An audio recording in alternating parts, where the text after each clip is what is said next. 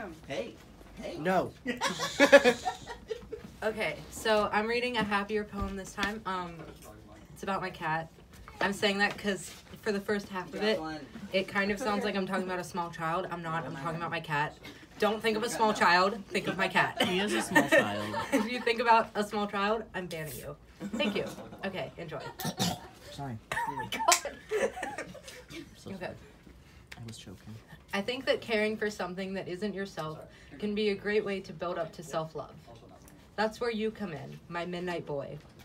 When you get restless and your little heart runs too fast, I'll sing you to sleep in my arms to slow you down. Even if that night I had nobody to smooth my restlessness, I will give my love to you. My Black Panther, my handsome boy, my bat. I will kiss your forehead and pat your belly so you know my adoration for you.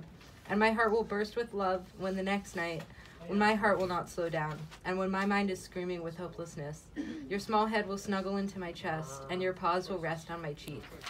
You remind me that I am not as useless as the dark side of my mind tells me.